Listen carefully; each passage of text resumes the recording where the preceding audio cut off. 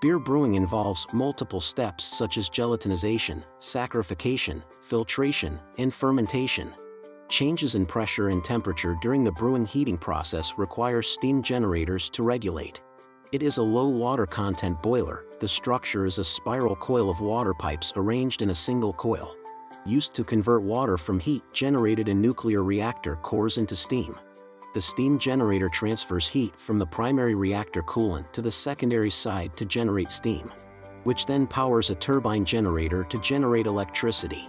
Use steam generators to intelligently adjust temperature and pressure, saving a lot of space, time, and labor. When beer is saccharified and gelatinized, it must be heated by a steam generator and sent to the fermentation tank. After the fermentation is completed, the final disinfection and sterilization are carried out. Almost all beer brewing uses hot steam. Ensures that brewers can get the heat they need in a short amount of time without spending a lot of money. Ensure high efficiency and low cost of beer brewing.